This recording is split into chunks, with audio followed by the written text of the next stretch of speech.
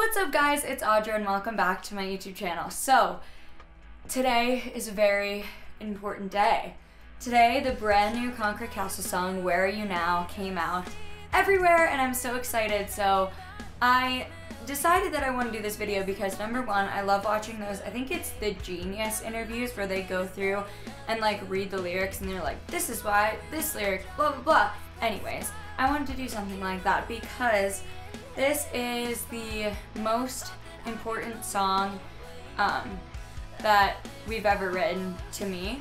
It's very personal and very specific to my life. So I wanted to do a video where I go through the lyrics and I talk about why I wrote it and what it means and see if you guys can, you know, relate to it the same way that I do. So what I'm gonna do is I'm gonna sing parts of the song like they do in those interviews, and then I'm gonna explain what all of it means. So let me give you a basic rundown. I wrote this song, Where Are You Now, about all of my friends. Because if you guys follow me on social media or anything, you know that me and my friends are very close and we're growing up and everybody is moving away and we don't get to see each other as often, or we all aren't together as often, and it's a really difficult transition where everybody is kind of coming into their own. You know, they're getting jobs, they're getting married, they're moving to a different state, like far away, you know what I mean? So there's just like a lot of things in, I feel like, this time in your life when you're in like your early 20s that are just like transitional things that start to happen.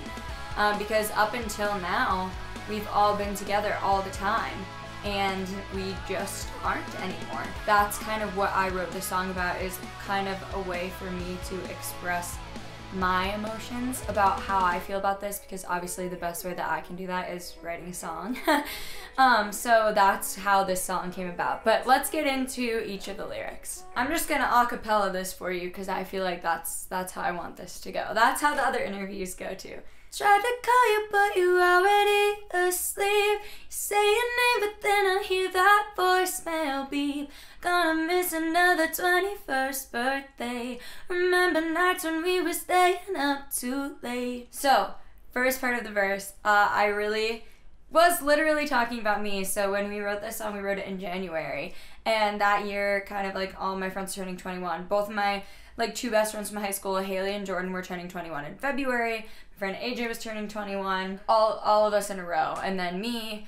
And I was really bummed and worried that I was gonna miss like this big, exciting kind of moment in everybody's lives, and I was not gonna be there for it. And that made me sad. So I put it in the song because I was like, I want to be part of that, and I felt like I wasn't going to be able to if I was gone. So it was like something that was like making me like, you know, sad and thinking about stuff like this, and that's how it came about. Think of when we were driving past Presque Isle. I'm looking over and I'm seeing Haley smile. Never thought that I'd be moving away now, out of this house. Presque Isle, if you didn't know, is the beach in Erie, Pennsylvania, where we're from.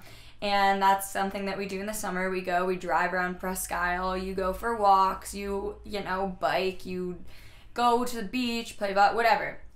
And that's what we did, all of our friends. And I name dropped Haley in the song. Haley's my best friend, and it was important to me to have, you know, somebody's name in the song who's important to me. And that name just so happened to be my best friend's name. Who would have guessed? So I name dropped Haley, and I actually have a video. There's a specific video of, I can put it in actually, of this kind of moment in my mind that I wrote this about, where I'm at the beach and I'm filming like the water and I pan over and it's just Haley, and I was like, I think that needs to be in the video. So that's that one. Now we're on to the chorus, and the chorus is basically just talking about the whole entire idea of the song of like, where are we all like in the future, where are we gonna be, when are we gonna see each other, that kind of thing. Like, you don't know, those are all just up in the air, and so that's where this chorus comes from. Where are you now? Where are you now? Hope you're doing well, hope you're settling down. Where are you now? Now we're leaving town. I'll see you when I see you, see you. you now? Like I said, it's all just about like, what happens in 10 years? Are we still gonna be friends? Are we gonna know where we're all living? Are we gonna know what we're all doing? Are we gonna see each other ever again? Are we just gonna say goodbye and see you later and then never talk to some people? I don't know, it's just a weird thing I think about all the time. Like, there's people in high school that I was such good friends with, and we just don't talk anymore.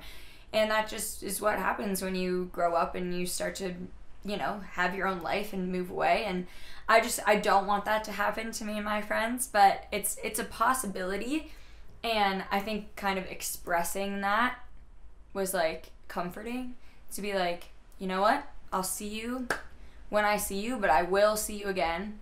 And I hope you're doing well, and I hope you like have your life together and you're doing what you want to do. And I just like all like wishing them well. To anybody I've ever been friends with, to people I'm friends with now that maybe I won't be later, I just like hope that everybody does what they want to do in their life. Is pretty much that entire chorus. So let's go on to the second verse. I still carry around the Polaroid picture of all the friends in the backseat of my car. Hope these roads will lead me back home someday. Too many lanes on a West Coast highway. Obviously, I travel to California a lot to do stuff like this, to do writing, to play shows and blah blah blah, so that's why I put in West Coast Highway. Too many lanes on a West Coast highway is very specific because where we're from, you have a 2-lane highway. Erie, Pennsylvania has a 2-lane highway, and when you get into LA, there's like 7 lanes, 8 lanes. And I remember the first time I got there, my brain was like exploding because I was just like, this is not what I'm used to. Like, I don't understand how people like live like this, blah, blah, blah. So it's just kind of like a culture shock thing coming from a very small town and going out and doing like these crazy things. But this Polaroid picture line is actually very specific as well. I have a picture of me and a few of my friends. I believe it was my brother, my friend Bryce, my friend Michaela, my friend AJ. We're all actually in my car. We were spending, such a weird group too. Like, we don't ever like that group never really hung out by ourselves. We always hang out in our big group. So like, we just went and hung out all day because everybody was busy. So we went like shopping and all this stuff. And I have a picture of all of us sitting in my car, and just, you know, hanging out and talking. So I like to put very specific details in this song because a lot of them are like very, very true stories. And I think that that's really cool for a song like this. All right, this next part of the verse is my favorite. Let me sing it for you. Go back to the basics. Spend late nights in your basement. Whisper what we were saying, cause we didn't want to wake up your parents. So this is very specific. So my 2 friends that I've been friends with since we were born. Our parents were best friends, and then we became best friends because of them. Allie and Ricky. Me and Ryan used to go over to their house all the time, and all of our friends still do. And we have this joke that we would spend, you know, go back to the basics, spend late nights in your basement. And that's what we would do. We'd sit around, we'd watch movies, we'd play board games, you know, all the things. But whisper what we're saying because we didn't want to wake up your parents is literally because Allie's mom, Faith, would text her and be like, you guys are being too loud, like, you need to be quiet. And we'd call it an emotional outburst where somebody would like do something crazy and we'd all be like, wah! And then we'd be like, no, shh, emotional outburst. And it's because we didn't want to wake up our parents. So that's where that came from. And now spend late nights in your basement has a whole entire new meaning. Our friend lives in a house, our friend Matt, and we always go to his basement every weekend and we just like hang out and have fun together. So it's a double meaning line now. It's taken on a whole entire life in itself. Then we've got another chorus, which is the same thing as the first one, and a little outro at the end. This outro is like hard for me to like sing and listen to, especially with the video, what we did in the video. Also, fun fact, I put all of my friends that I'm talking about right now into this music video. You can go watch the music video right now. But this is a rough ending for me to like sing and think about. But I'm gonna do it because why not? Where are you now? Where are you now? Hope you're doing well, got your feet on the ground. Now I'm leaving town, but I'll make you proud.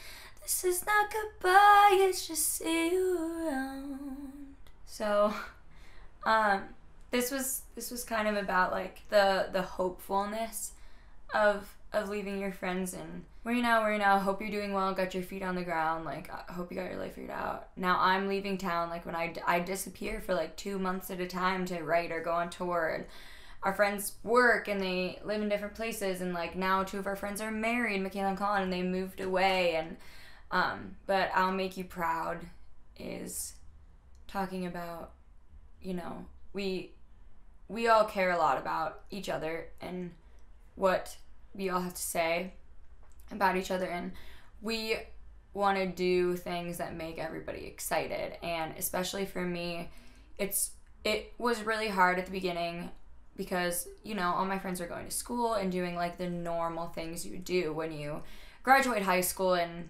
I was not doing that. And there were a lot of people that were very skeptical of that, but my friends and family, but this is targeted towards my friends, always supported me. And when they come to my shows, I just want them to like be excited and be proud that like we get to do this and we get to like have these experiences together now. And then this is not goodbye, it's just see you around, obviously, is that, you know, we're never actually gonna ever leave each other for good. It's just a goodbye for now, and see you later, see you around. As you can see from this video, the song has a lot of meaning to me, and I'm very proud of how the song came out, how the video came out. Matt and Zach were huge parts of putting this whole thing together, and having all my friends in it, and all the photos that you see in the video are actual photos of like me, Matt, Sam, and all of our friends hanging around the room. And we really wanted it to just be, we didn't want it to be fake. We didn't want to fake take pictures with our friends that line up with the lyrics of the song. We wanted everything to just be real and be exactly who we are, and that's definitely what this song came out to be. So you can listen to this song everywhere right now. You can go watch the music video, which might be one of my favorites we've ever done. And thank you guys so much for supporting Concrete Castles and for listening to me like cry about this song for 15 minutes.